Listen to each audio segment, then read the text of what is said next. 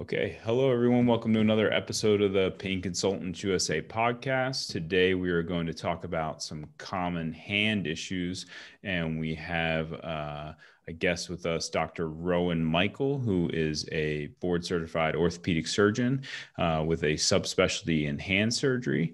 And we're hoping to get some good information from Dr. Michael about the common conditions we see causing hand pain and even maybe wrist and distal upper extremity pain. So Dr. Michael, thanks for coming in to hang with us for a bit. Maybe you can start by just telling everyone about kind of your training and how you got into hand surgeries and what that entails for us. Yeah, sure. Thanks for having me on here, guys. So basically, went to 4 years of med school, and then from there went on to do orthopedic surgery residency up in New Hampshire at Dartmouth-Hitchcock. And that was a 5-year program for me. And then from there decided I wanted to do hand and upper extremity, which, is kind of variable. I think now in recent times, a lot of people are trying to push from just doing solely hand and wrist, which is kind of the traditional hand fellowship, into doing some shoulder and elbow, or you can go the microsurgery route. So I chose the shoulder, elbow, wrist, hand, kind of trying to do as much of orthopedic upper extremity as I could. So I went down to the University of Florida for 1 extra year to do fellowship training down there. And that was kind of split between 6 months of shoulder, elbow stuff, 6 months of hand, micro type stuff. And then now I'm back outside the Philadelphia area. Okay. Yeah. He practices at Premier Orthopedics outside Philadelphia. And so when you say microsurgery, could you just kind of give us an overview of what you mean by that? Yeah. So hand is covered by either orthopedic surgeons or plastic surgeons. There's some overlap there. And so the microsurgery side is where kind of both of those areas meet. And so if it's plastics surgeons covering it, we do more kind of like flap coverage. So people with big wounds that need soft tissue put over those areas, vessels being anastomosed together. And then when people lose digits and that kind of stuff, putting those digits back on, called replantation, all that stuff falls under microsurgery. Gotcha. Okay, cool. All right. Well, one of the most common things that I see in my practice, and probably most people who deal with hand pain at all see, is carpal tunnel syndrome. I think that's a lot of people come in and tell you they have carpal tunnel syndrome. And, it's something that we treat on a very regular basis. And I think many people treat it many different ways. What is your approach to the typical kind of someone comes in with a little bit of numbness in the first 3 fingers? It's been going on for a couple months. What's your approach to that? You're kind of, okay, what might be causing this? And then what are your first steps in maybe managing or diagnosing that? Sure. So I guess that's the end of your question is a good point, is that you kind of want to be sure when someone comes in complaining of those kinds of symptoms that seem like they could be carpal tunnel, you want to be sure that that's the definite diagnosis. There's a lot of stuff that kind of mimics it. Yeah. And so typically I think you can make most of those diagnoses clinically. I don't know that you need to get a whole bunch of tests, but I definitely send a lot of people for nerve studies and EMGs when there's any question of anything else. Just to real quick run through the other stuff that looks like carpal tunnel but might not be, right? So you can have neck issues that present as a pinched nerve in the neck that runs down your arm, causes similar symptoms. You can also have the median nerve being compressed elsewhere, and I see actually a fair amount of that. I don't know if it's just coincidence or if it's that we probably miss it a lot and it happens more than you think, but I've seen a bunch of pronator syndrome, which is similar to carpal tunnel syndrome but more proximal in the forearm. And I've done a bunch of surgery for that in the last 2 years too. So that's what I try to make sure is this is definitely carpal tunnel syndrome. And then from there, if I need a nerve study, I'll send them over to you guys. For sure. Yeah. I feel like it's one of those things where if you don't look for it, you never find it. So if people aren't looking for pronator syndrome, you're probably never going to see much pronator syndrome. But it can definitely be tough. I see people with carpal tunnel syndrome sometimes that really present with more like shoulder and neck pain than they do hand symptoms too. Do you feel like you get those patients? I try other things and then they're not working. I'm like, okay, well maybe it's something else. And then I work my way down and I see, maybe it's carpal tunnel syndrome. Yeah, I feel like there's people who present every which way, right? And they don't always follow the textbook. So a lot of carpal tunnel syndrome seems to run up the forearm and into the elbow instead of being the classic going down into the fingers. And yeah, even people who complain of upper arm pain too. So Yeah. in those cases, that's where I wouldn't hesitate to get the nerve studies and figure it out. Yeah. So just for our listeners, like clinically, how would you differentiate the pronator syndrome versus, just a traditional kind of entrapment of the median nerve at the wrist? Yeah. So the first steps when they just come to me right before I have any tests or anything like that. So like we said, pain in the upper forearm can be either one. And so the big tests are really, right, carpal tunnel syndrome. I think the three main tests that most hand surgeons use are Tinel, where we tap on the nerve and it should radiate into the thumb, index, middle, and maybe part of the ring. A Phelan's sign, right, where you keep the wrists flexed together and see if you get those reproducible symptoms. Or a Durkin compression test where we push on the nerve. And that usually actually, you have to wait 15 seconds or so and see the symptoms. But for the pronator syndrome, it has its own set of tests that are pretty reliable, actually. So you can do something called a middle finger FDS test, where you have them put their arm out supine in front of you and bend just the middle finger up, and then you resist it. So resisted flexion of the FDS. And that seems to, because of the muscle belly of the FDS, compress the nerve and kind of create that proximal forearm pain. And then there's a resisted pronation test where you have them flex their elbow 45 degrees and keep their forearm pronated while I try and resist them. And I tell them to fight me and keep the hand down. And then also direct pressure right over the nerve in the proximal forearm as it dives under the pronator. Those are probably the three big ones for pronator syndrome. Gotcha. And you touched on it before, and I was more just curious with regards to getting these procedures or surgeries covered. Like, you don't need to have a nerve conduction or EMG test to prove carpal tunnel. I don't know how insurers, like how that works on your end. No. So actually, thankfully, I think most of the criteria are clinical in terms of making the diagnosis. I think even most textbooks would say that you don't need nerve studies to prove carpal tunnel syndrome. I think if you're going to do something that, like Bill said, if we tend to miss more, like pronator syndrome, probably be better off getting it. But gotcha. And you guys know, right, that nerve studies are often unreliable, right? You see very mild carpal tunnel syndrome with people who have terrible pain and horrible symptoms for over a year. Yeah. And then you see horrible carpal tunnel syndrome that's picked up incidentally. So I think we did a whole podcast about that maybe at one point. Yeah, we talk about that a lot. It's very operator dependent, and a lot of times you find things that you're not looking for and you don't know how to correlate them with what they're feeling or if they even matter at all, So I think we're big, we're kind of agree completely with what you say there. I always say when you're sending someone for EMG nerve conduction testing, you got to say, I want to know if they have this exact problem. And it's not, okay, do they have that problem? Then it's not like, oh, they have some random problem that's completely away from that area that has nothing to do with anything. That doesn't matter if there's no effect there. I want to know, do they have carpal tunnel syndrome? If they don't have carpal tunnel syndrome, well, if you're assessing the median nerve, is there some other issue with the median nerve? Fine, we can find that. But it has to have a very specific purpose. And sometimes you'll get, as people who do EMGs will get referrals where it's just like, oh, they have some numbness every now and then in their legs or something. And you're just like, all right, well, I don't know, like clinically, what could it be? And then we'll focus in for something like that. So it's like, is it a median nerve issue? Is it an ulnar nerve issue? For patients, if it's a median nerve carpal tunnel issue, it should be thumb, index finger, middle finger, and then usually half of the ring finger. And the ulnar nerve would usually do the pinky and the other half of the ring finger. That would be the most common thing to find. Those are two of the main nerves that go to the hand. The other one would be the radial nerve, which does more of the back of the hand.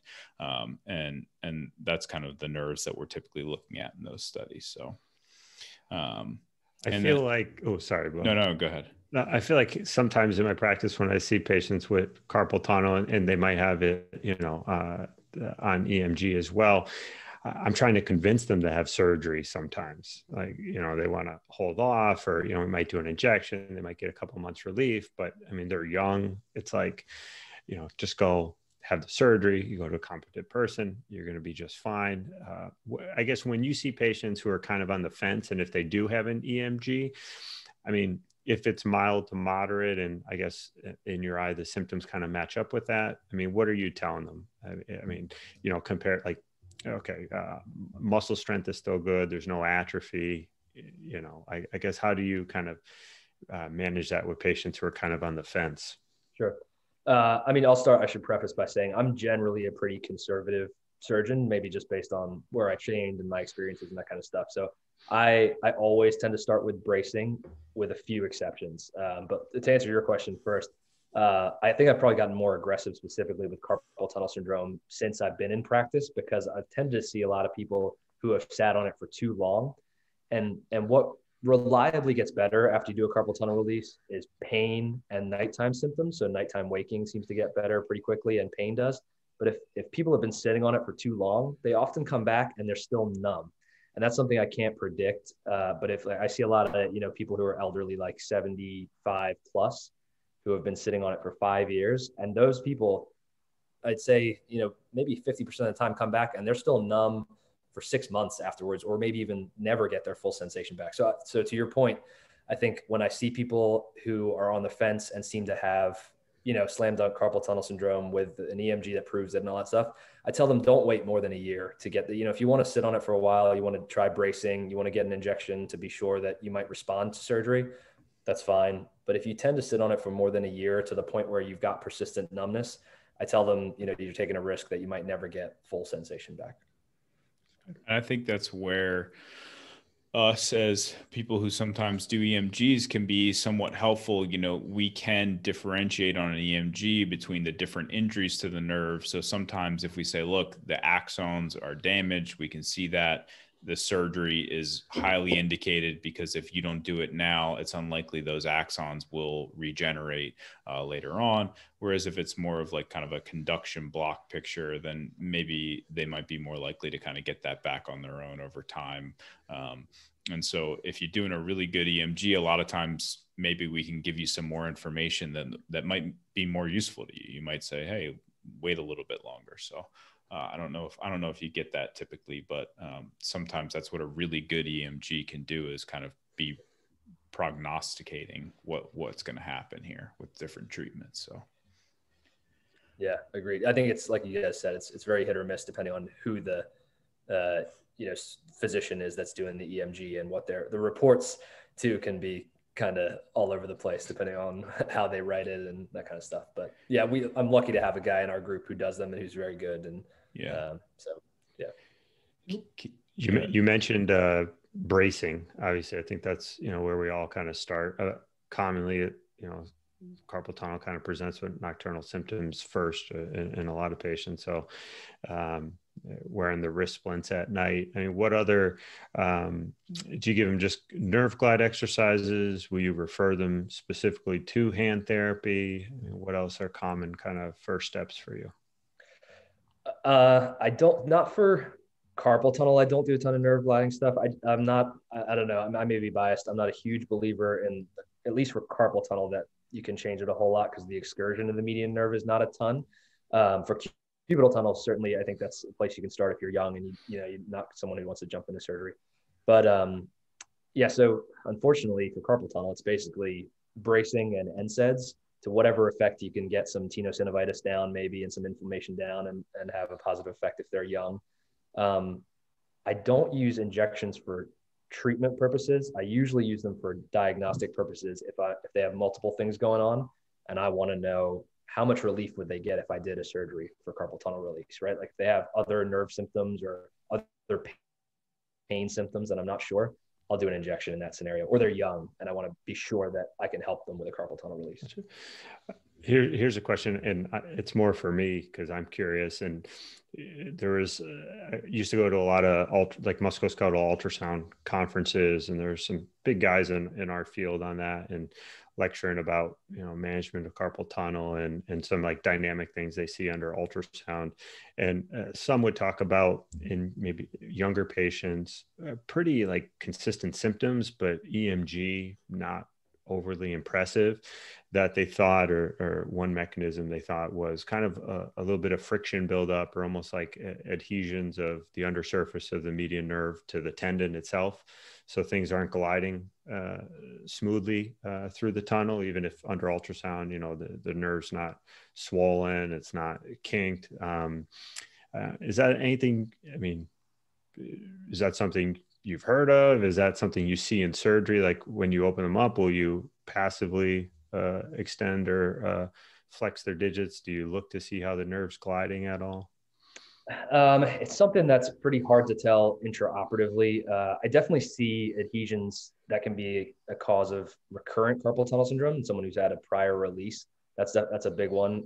If the nerve scars to the underside, it's hard to tell, but I have, read about it, obviously. So adhesions to the subsheath, of the flexor retinaculum, the subsynovial tissue.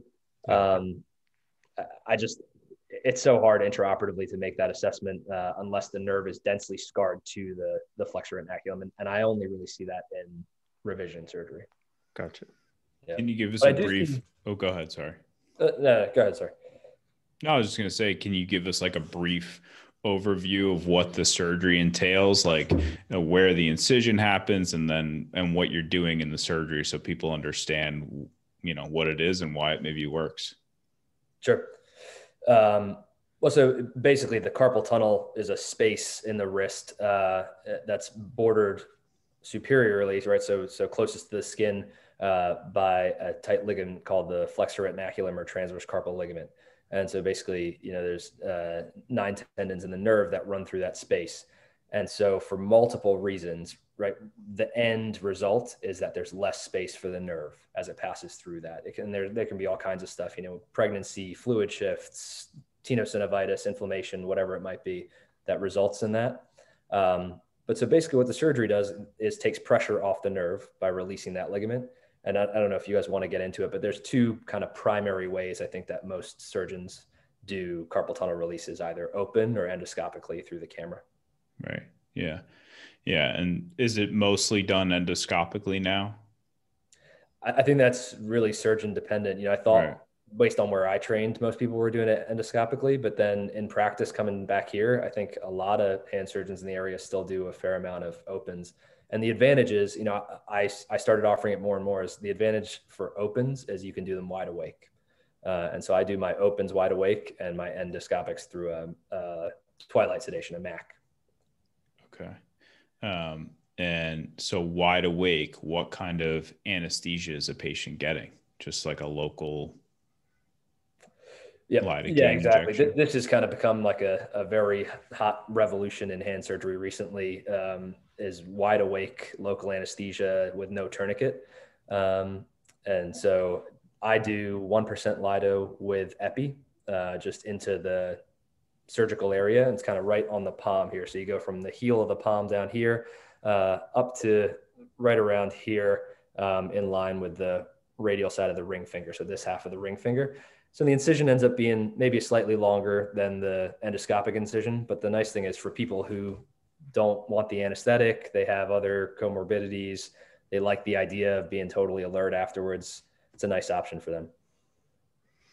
Yeah, I think a lot of patients probably don't know that option is really out there. From what I see from patients, a lot of them are like, no, I'm not getting surgery. I'm not getting surgery. And it's like, well, what if you could do this surgery wide awake with a little local anesthesia? And it makes sense. It's pretty superficial. There's no reason why you shouldn't be able to do it like that, probably. So, but there's probably still lots of people doing kind of full. Are you taking them to like a surgery center for this or in the hospital? I still, even for wide awake. So actually, interestingly, I do all my trigger fingers, almost all, unless the patient requests it, I do those wide awake too. And so I still take everybody to the surgery center to do them. Yeah. I know a lot of surgeons, if people are worried about like, oh, I don't want to go to a hospital or a surgery center right now. A lot of surgeons, when they have the right setup, are doing it in their office in a procedural suite. So something to just kind of alleviate people's fears. You could go in and out in an office setting. And so.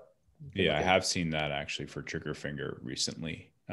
Where I'm practicing, I saw somebody who had it done in the office. It was the first time I'd heard of it, but it made sense, so that's great. That's great. The patients are getting more options like that, and it's safer. Yeah. Obviously anesthesia has complications that come with it. So if it can be done safely, that's great. What's a typical, say, with open procedure recovery time? What do patients expect from that standpoint? So I usually tell people, the party line is 3 days. You can get back to most desk work and light duty.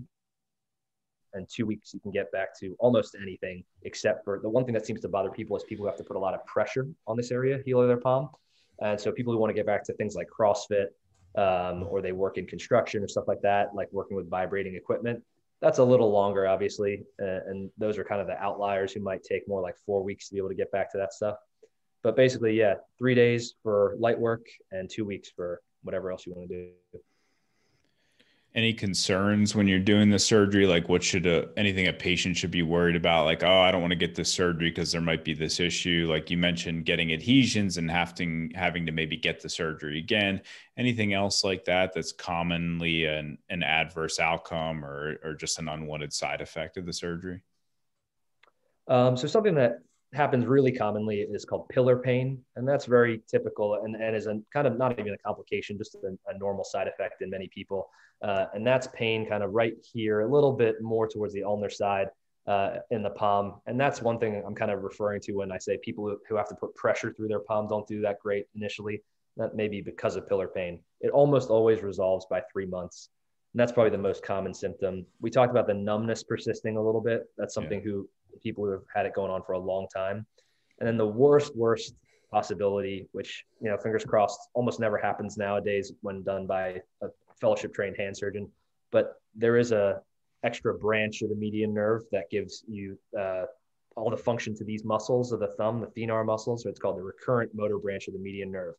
And that can sometimes take off in a funny or anomalous route.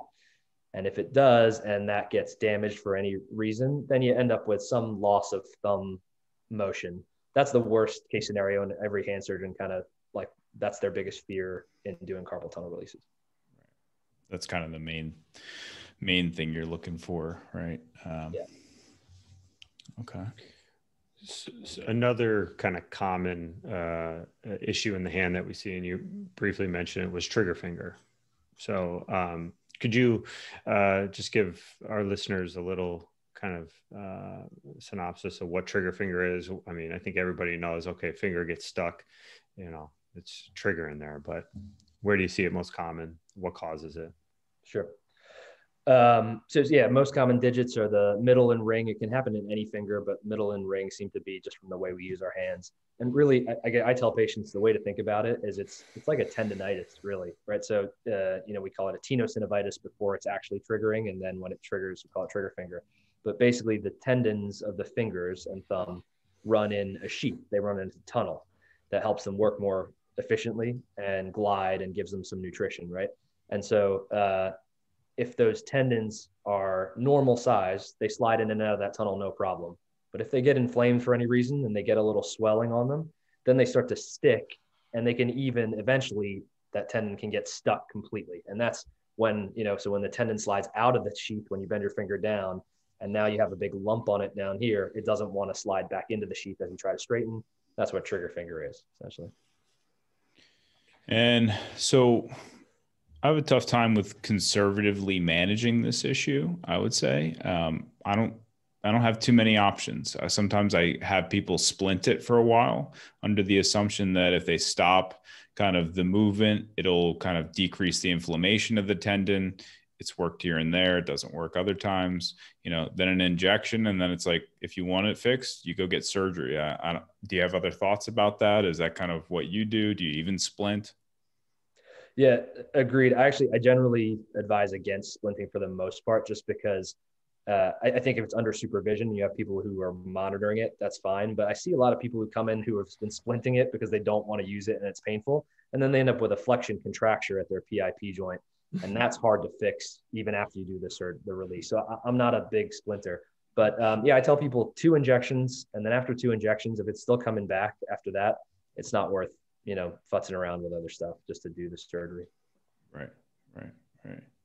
Now, can you talk about how that is different from another fairly common problem called, I don't know how to pronounce this, Dupuytren's contracture? Yeah, sure. Dupuytren's people, it's funny. I don't even have cable, but like now I see so many patients coming in telling me that they've seen the John Elway commercials. I guess he's a big spokesperson for Xiaflex now, but I don't have cable. I haven't seen that. I don't know. Yeah, I don't have cable either, actually. So yeah, I got patients coming in all the time asking about the That's John so Elway. funny how that works. Yeah. But that's a good question, because they do a lot of, even, my MAs and stuff will mix them up because they can present similarly. So the big thing to remember is Dupuytren's is hereditary and it's a fixed problem, right? So it's not dynamic. Once you start to get a contracture in Dupuytren's, it's stuck that way. And you can, based on changing the position of certain joints, can maybe straighten out the other joints. But trigger finger, is a dynamic problem. So if you just kept your finger straight the whole time, you wouldn't have an issue, right? Kind of to Chris's point before. But if you are using the finger, that's when you have the issue of it getting stuck as it slides in and out of the sheath. And Dupuytren's has its own set of treatments that are different to trigger finger. Got it. Okay. So where would you go with that typically? Are you splinting people for that, or what are you doing for Dupuytren's? Unfortunately, there's really nothing. No one's ever shown that there's anything you can do to slow the progression of Dupuytren's, right? Because it's a systemic hereditary issue. It's not something that's happening just in the hand. Right. It can happen on the soles of your feet, base of the penis, and like anywhere where you have that type of fascia. And so I don't do anything conservatively really for Dupuytren's. When people's contractures get bad enough, and there's 2 different types. So some people just have nodules. That's the nodular form of Dupuytren's in their palm. Not much to do about that. And then the cord-like form is the one that I most commonly end up operating on. Okay. And there's 3 main treatments for it, which I can, I'm happy to run through quickly. Sure. Yeah. Give us an overview. Great. Sure. So the ranging from least invasive to most invasive, the 3 main things. The first one is collagenase. That's the thing Elway's a big spokesperson for now. It's called Xiaflex is the brand. And it works. I did plenty of Xiaflex in residency and fellowship, but basically it's a collagenase that doesn't discriminate against any form of collagen. And so it does have risks. It very commonly causes skin tears. And what happens, you inject the cord that's causing the contracture, you inject that with collagenase. 2 days later, they come back to the office and you pop it open. But it's probably also dissolved some of the collagen in the basement membrane, in the skin. There are reports of the flexor tendons rupturing. I've never seen it, but there are reports of that happening because, like I said, it dissolves everything that's made of collagen if you inject it into that space. So I don't even do it. It's not covered by insurance. It's very expensive. And so I think you have to go to a center that kind of does enough of them that it makes it worth it for them to carry it and they can do it safely. Right. That's option 1. Yeah. Option 2 is under local only. You can use a needle for people who have mostly disease in the palm, not on the finger, and the contracture is not too bad. They're not stuck all the way down in their palm. You can numb up some spots and use the tip of the needle to break up the cord. And they're wide awake for that too. So they can tell you, oh, I felt a little shock there, maybe back off in that area. And that works great for mild disease. And the last option is a big open surgery where we go in and open the whole finger and palm up. The benefit of that is we can look right at the nerves, move them out of the side and kind of protect them, and then take out that cord that's causing the finger to stick down. Okay. And then what's the surgical intervention for a trigger finger? I think that's pretty straightforward, but just to differentiate there. Yeah. I mean, that's almost much more simple, just like carpal tunnel syndrome. So that's a little incision right here, right over where most people have pain.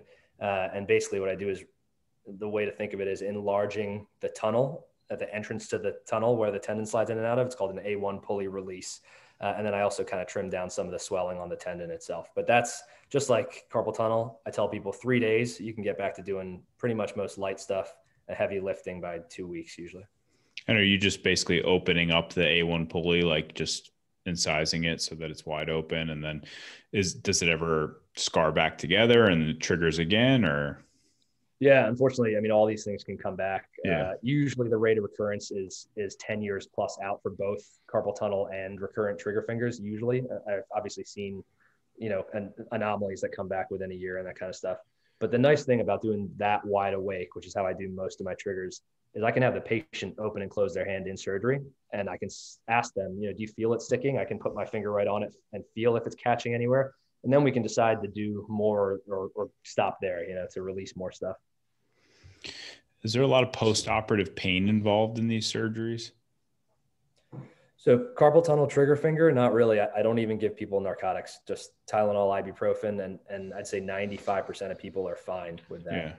Yeah. Dupuytren's, bigger surgery, and obviously some of the other stuff I do, distal radius fractures, and even de Quervain veins can be a little bit more painful initially. So that stuff I give some pain meds for sure. Yeah, that was going to be my next question. Probably the next most common thing, we see it within the hand in our type of practices would be de Quervain's. I mean, what we're taught in residency is now this condition does well with bracing, maybe an injection. I don't know your thoughts on that versus surgical intervention. Yeah, I totally agree with you. Like I said, I am very conservative in general, and maybe have gotten less conservative since being in practice a little bit. The nice thing about de Quervain's is that of all the surgeries I do, it might be the biggest, most drastic change for patients and one of the most successful. Carpal tunnel syndrome does well generally. Trigger fingers typically do well, but people seem to notice a huge difference like day 2 or 3 out from de Quervain's because they were so unhappy before and so much pain. And then the turnaround's very quick. So I've gotten kind of maybe a little more aggressive with de Quervain's just because I've seen that turnaround and people do so well. So when you're in there, you want to just say what it is first. So go ahead, Chris. You can say it. I mean, I just want to, just so people know, because people might not know that name. People might just have thumb or wrist pain, and they don't know what they're talking about. So, yeah, I mean, I could go ahead. Yeah. Okay. So, I mean, we're talking about, let's see, I guess kind of tough to see here, but the first extensor compartment of the wrist, tendons that help the thumb to come up. There's 2 tendons there. Oftentimes kind of get almost like a tendonitis or tenosynovitis kind of inflammation around the tendon. And the test, the Finkelstein test. So you put your thumb in your palm, grab your thumb, and then kind of put your wrist down. And a lot of people have pain kind of right on that radial side of the wrist. Usually see it kind of overuse activities, and it's just like a chronic tendon, like a wear and tear type thing.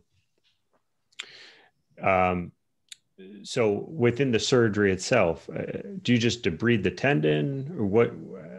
As long as there's not tears, obviously. Like what? It's almost like the trigger finger of the wrist. I kind of just release the sheath of the first dorsal compartment. And one thing you mentioned, right, the 2 tendons, sometimes in people who don't respond well to injections, I've noticed a lot of those have separate sheaths for the APL and EPB, the 2 tendons that run in that first dorsal compartment. And so you just have to make sure you release both tendons fully. But yeah, I do a pretty limited tenosynovectomy, if there is really obvious inflammation around those tendons, but I think it's really the release that makes the difference. That's interesting. Yeah, we'll do like injections under ultrasound and look for that, like the 2 compartments and just make sure it's within the sheath. But sure. Yeah. Actually, here's a question for you guys, actually, because I'm interested in this. This is more for my education. Maybe we're not very good at ultrasound, but orthopedists tend to use it kind of randomly in the office. But is it pretty sensitive? You guys feel like when you're well trained on ultrasound, you can pretty reliably see stuff like that down to the level of 2 separate compartments? Oh yeah, 100%. Yeah, especially something like that. Yeah. Like my father-in-law had this problem, and he was bugging me about it for months. And I told him to go to hand therapy, and he was doing some therapy, and then he was here. And he was like, yeah, it's gotten better, but it's still bothering me. And he's here. And I'm like, all right, I'll take a look at it. So finally, after a few days, I took a look at it with the ultrasound. I brought my ultrasound home. I took a look at it.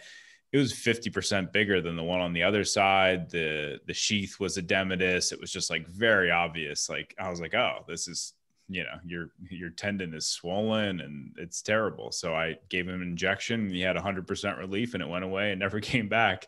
And, it's like, it's very, some of it is very obvious to see. And same thing, you can very clearly see the sheath around the tendon. You can very clearly see if there's, separate sheaths and things. So it, especially on something that's so superficial on ultrasound, it's like kind of very easy to visualize. And especially if you have kind of some of the smaller probes, you can really kind of get like a very large picture of what's happening. Chris, Chris is a big ultrasound guy too. So, Yeah, no, I mean, it's great for that type of hand stuff. I use it a lot in my carpal tunnels where we'll look at like dynamic movement. We'll look to see, is there proximal swelling, kind of distal swelling? Does it kind of narrow through the tunnel? And those patients, if I see some of those changes and they're on the fence, I like to show it to them. Listen, nerves being compressed. I think it's a better idea for you to go. If we don't see the actual compression, and to my eye, it looks like it's not gliding nicely as I have them dynamically move, that's when I'll do an injection, but I'll make sure it's kind of almost like a hydrodissection, like everything goes underneath the nerve on top of like the tendon sheets, and they seem to do well, for the time. So, but yeah, ultrasound's pretty cool in that regard. So did you get some in like it's like you said, you get some in fellowship, but it's like, obviously you have other things going on. Yeah, I even went to a ultrasound course offered by the Hand Society 1 year in fellowship, which was incredibly useful. But I think it's one of those things where if you're not doing it regularly and keeping up with it, you kind of lose it quickly.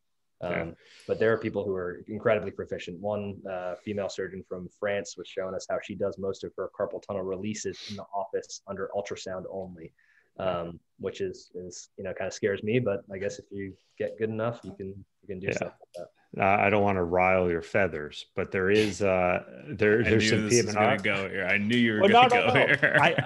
And I'm not saying one way or the other. I'm just he's mentioning that, and there were some P&R people that I think were over in France and did some procedures with I think someone like that, but Jay Smith out of Mayo, he's a P&R guy, pretty well known in at least our field. He's kind of created a device, and there's people doing, even like interventional radiologists too, but they're doing carpal tunnel releases under ultrasound.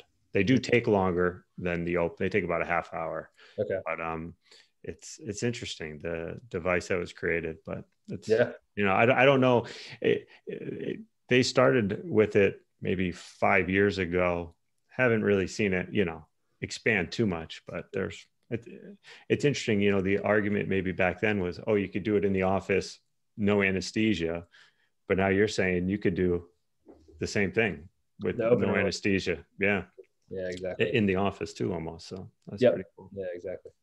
Yeah. But yeah, if you're ever looking for a good ultrasound, AIUM used to put on a really good one. But now, like anything you see Jay Smith or Finoff out of Mayo, if you're have time to burn and credits you need, those are cool courses usually. Yeah, and I think the key is, like you said, like having it available and just taking it out. Like every patient who comes in, just take it out and take a look. Every little look you take, it helps, because then like you just recognize things, where to find structures, to find them really easily, how to identify the different types of structures and things. It just becomes like second nature to you, Well, you have the unique perspective, because what that's our only glimpse to the inside. Exactly. You know what the insides look like when you're in there. So that's pretty cool. Yeah. It's a little different. I want to pick your brain just a little bit on something that I see quite a bit referred from one of my local hand surgeons, but it's complex regional pain syndrome, usually after trauma to the hand, whether crush or amputation, like traumatic amputation, or even unfortunately some nerve injuries as a consequence of a surgery. So just for kind of our listeners, complex regional pain syndrome, there's two types. Used to be called reflex sympathetic dystrophy, or RSD. So one type is where oftentimes brought on by an injury in the upper extremity or lower. It could even be like an ankle sprain, and then you get pain out of proportion, not healing, limb could swell, change colors, really sensitive to touch, extremely painful. And then the type 2 would be where a nerve is actually severed or injured for some reason. And then you get the sequelae of severe pain, swelling, discoloration, temperature changes in the limb. I was just curious, in your practice, I mean, how common is it that you may see something like this after trauma? And if you do, I mean, what are your kind of initial steps? Because unfortunately, CRPS is often misdiagnosed or missed a lot of the time because it is pretty rare. And, the studies do show if you catch it earlier and you try to start treatment on it earlier, the better chance for a more positive outcome long-term. So. Sure. Yeah. I mean, that's one of those things that I think we all kind of dread when it comes in, because it's such a tough thing to fix. But I guess there's a whole spectrum of kind of pain syndromes, I think, from probably full-blown CRPS at one end to hypersensitivity, hyposthesia, maybe small fiber nerve damage, early on. And like you said, I see it even after just regular surgery. A lot of times, much more common in females. That's well known. So kind of 4-to-1 incidence, females to males, middle age, and there's a bunch of risk factors. But like you said, true CRPS, much more common after kind of big trauma, high energy injury, crush injury specifically. And it's not when, for whoever's listening to this, when we say nerve damage, the nerve damage in CRPS is often these tiny, tiny little nerves, right? The small fiber nerves. We're not talking about the median nerve or the radial nerve, or nerves we can find and decompress. That does happen, but much less common than the other type. So if you have a clinical suspicion of it in a patient, I mean, will you refer to either pain management or neurology or physiatry, or are there certain things you'll do initially, whether get them to your hand therapist and do desensitization, that kind of thing? Yeah, I usually try and help them initially first and just see, some people have done fairly well coming out of it. And I do think maybe more often than not, I don't know if I can back this up, but I think it does resolve with time if you do the right things and are willing to wait it out in most people. So I start with showing them desensitization exercises, different kind of stimuli, and I encourage them not to protect it too much. I'm not a big fan of splinting CRPS for a long time. I want them to move it. I want them to kind of aggravate that area so that the nerve fibers can learn what normal stimuli is like. And then I'll send them to hand therapy right away too, after I show them that stuff, just so that they can stay on top of those kinds of things. Yeah. I mean, for anybody that knows someone who's had it or, has had it themselves, yeah, extremely painful. And, the frustrating thing sometimes is there's no true diagnostic test. It's a clinical test. Years ago, we used to think a triple phase bone scan was useful. It's pretty specific, but not sensitive. So, if it's positive, okay, it helps us. But if it's negative, doesn't mean you don't have it. So yeah, it's always good to, have the suspicion, high, or part of this podcast, we like to just kind of give patients tips to kind of look out for themselves. Cause, sometimes depending on where you go, sometimes the care may not always be the best. So, if after trauma or, you're noticing weird swelling and, we're months down the road and surgeons saying everything should be good, or whoever you're seeing, and, extremely painful, even to touch, things are swollen, different color, temperature changes to the other hand or leg, might be reasonable to at least get another opinion. Sure.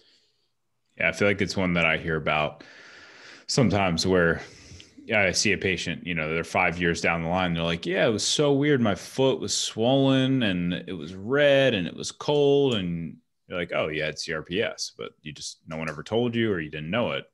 But you had this condition. I had someone the other day that was just like that. They were like, yeah, I don't know, they messed up the surgery. And I was like, no, they didn't mess up the surgery. You had a bad response to whatever was being done. And you had this condition, and, it's an unfortunate condition to get, obviously, as we all know. You don't want to have that, but. Is there even like an incidence of that just post-op complication even in your guys' literature at all? Or is it that rare that you don't even? I couldn't quote it offhand in terms of the incidence of it. There is kind of been like a little bit of a push recently within the hand kind of world. Some people believe that almost all CRPS, I'm not sure I buy in this, but that almost all CRPS is related to, at least in the hand, to some kind of nerve compression that can be helped at least. So, some people are saying that if you have CRPS, that you can usually treat it by either doing a carpal tunnel release, or if you have a superficial radial nerve issue, decompressing that kind of stuff. I don't know that I truly, believe that all CRPS is related to a nerve compression, but that's something that in the hand at least has started to gain some traction. I'm with you on that one. I've seen some people come back and they just keep getting surgery after surgery, trying to decompress every nerve in the arm. Yeah. I know. Do a 360 nerve release on it. It would just keep working our way up proximal. Yeah. But one thing I do tell my patients, if it is suspected and they do have to have surgery, or they're, in these trauma cases where you might have multiple surgeries planned, I'll tell patients, or at least in my referral or consult note, talk with anesthesia. Some perioperative ketamine is always a good idea as well in these patients. At least helps with some, or the theoretical chance of helping with a little better post-op pain control too. So, also in the hand world for a long time, there was a thought that vitamin C around the time of wrist injuries, specifically distal radius fractures, high dose vitamin C, 500 milligrams a day for 50 days would decrease the rate of CRPS. I think some people still do it. I think it's kind of fallen out of favor that the studies haven't borne that out over time. But I guess, the risk of taking too much vitamin C is pretty low. It's a water soluble vitamin, so some people still do it. Yeah.